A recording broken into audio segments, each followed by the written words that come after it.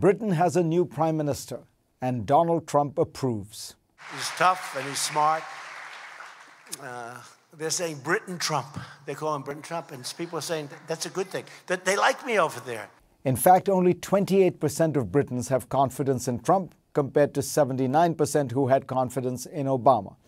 But the bigger issue is that Boris Johnson's rise to 10 Downing Street is bad for Britain, for Europe, and even for the United States. Johnson has assured the House of Commons that Britain will be out of the European Union in fewer than 100 days. How he can manage this sweeping withdrawal without sharp dislocations to the British economy remains a mystery. But it's clear that were Brexit to happen, it would accelerate the decline of Europe as a global actor on the world stage. Britain has always been an organizing force in Europe. It was the British government that took the lead making the Marshall Plan work, in organizing the coalition that became NATO.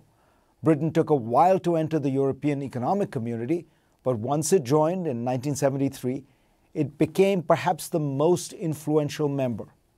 What is often forgotten in all the talk of the European Union's rules and regulations is that its central project for decades was the creation of a single market, harmonizing taxes, eliminating tariffs, eliminating barriers. That vision was articulated and urged most aggressively by Britain's free market Prime Minister, Margaret Thatcher. Washington's former ambassador to the EU, Stuart Eisenstadt, explains that Britain was always America's closest ally on substantive issues within Europe. He writes, "With Brexit, the United States would lose a major supporter on a range of important trade and regulatory issues where the UK's more free market approach mirrored ours more closely than most EU member states. On US sanctions regimes against Iran, Russia, and other countries, on data privacy and antitrust matters, on counterterrorism, and on national security issues." Britain is poised to withdraw from Europe at a time when Europe is withdrawing from the world. The continent was once led by figures like Thatcher, Mitterrand, Delors, and Kohl, who all believed Europe had to play a pivotal role in global affairs. They built the single market, navigated the collapse of the Soviet Empire, welcomed in the countries of Eastern and Central Europe, and projected Western values onto the post-Cold War world. Today, European leaders are consumed with Europe's economic strains, populist politics, and anti-European backlashes. Germany's Angela Merkel is in caretaker mode. France's Emmanuel Macron wants a stronger Europe, but is bedeviled by domestic troubles. And Britain, long the voice for energy and activism on the world stage, is busily preparing for an exit. The main challenge to global stability and order is obvious. It is the assertiveness of powers like Russia and China.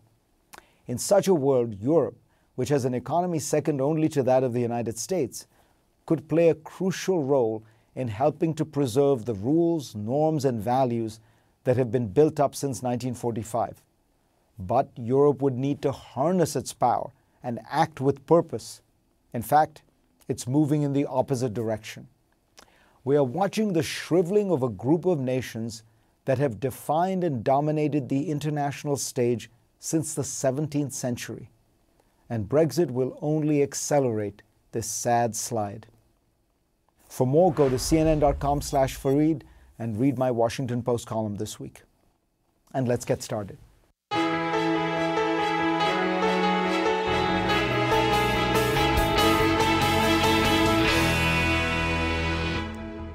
You are looking at Boris Johnson at Buckingham Palace on Wednesday with the Queen. When Elizabeth II asked Johnson to form a new government, he officially became the British Prime Minister, the 14th to serve under her as PM. Her first was Winston Churchill. More recently, Thatcher, Major, Blair, Brown, Cameron, and May. Let's bring in the panel. Zanny Minton-Beddoes joins us from London, where she is the editor-in-chief of The Economist. Neil Ferguson is in Providence. He is an author and historian and a senior fellow at the Hoover Institute and a college contemporary of Boris Johnson. Richard Haas is the president of the Council on Foreign Relations and a former director of policy planning at the State Department. Neil, let me start with you. You're a historian, you're a great biographer. And you also know Boris Johnson personally and have known him for decades.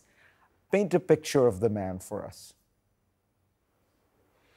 Well, you know, Marx famously said that history repeats itself first as tragedy, then as farce. He had Napoleon I and Napoleon III in mind. It's hard not to think of Boris as the farcical Churchill and this as a kind of Monty Python version of the movie Darkest Hour. I've known Boris for more than 30 years, and it never ceases to amaze me how he survives crises, fiascos and scandals, any one of which would destroy a normal person's career.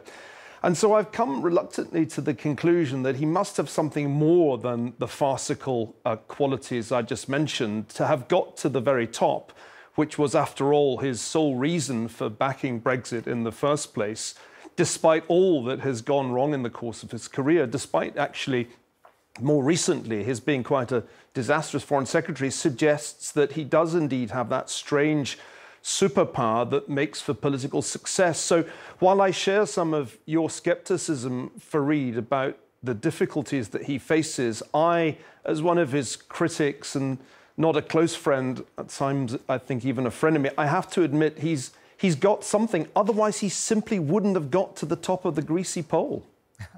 Zanny, how does it look like in Britain? What does the mood look like there? Well, it's been quite a week. We have a prime minister who is not just radically different in style than his predecessor. I mean, you could not imagine a more different prime minister to Theresa May than Boris Johnson. But we also have a wholly new team, a new policy, and effectively a new government. And the striking thing about what's happened, within hours of him becoming prime minister, was the scale of the cull he did in the cabinet. More than half of Theresa May's cabinet was sacked. A whole new load of people brought in who basically shared two characteristics. One is that they were fiercely loyal to Boris Johnson, and that the second, they bought into the idea that we are leaving the European Union by October 31st, no ifs or buts. And that is now absolutely the policy of this government. And the other bit that I think is very, very clear is that this is a campaigning team. Not only did he bring Dominic Cummings, who was the mastermind behind the Vote Leave campaign, into Downing Street as chief advisor, they clearly, I think, are a team that is getting girded up for an election very soon. And I wouldn't be at all surprised if we don't have an election in October or before. Richard Haass, when you look at it from the outside, in order to get out by October 31st, it would seem like the Europeans would have to make some compromises. Now, first of all, it's basically August and nobody in Europe is working. So I don't quite see how in 100 days in the middle of the summer, you're actually going to get some kind of negotiated exit. You wouldn't get a negotiated exit in the middle of winter either. The Europeans are not going to cut a sweet deal with the British. There's no fondness for the new prime minister or those around him. There's no chance the Europeans would set a precedent that might encourage others to follow suit. They want it to be, if it's going to be Brexit, it's going to be punitive from their point of view. It will be bad for Europe. It'll be, I would argue, even worse for the United Kingdom. Indeed, I think it puts in jeopardy the fact whether it remains united. But taking a step back, looking at it from the American point of view, we lose a powerful partner on the continent that can't really use its voice anymore with Europe. And to some extent, it puts, not in jeopardy, but it's part of a larger pattern that we're seeing in international relations, where the post-World War II order is beginning to come apart. And Europe was an amazing success. You had the project of NATO and the project of Europe. And what we're seeing are both are coming under enormous pressure. It's further evidence that we now have a disruptor in chief in the United States, and now he has a partner, 10 Downing Street.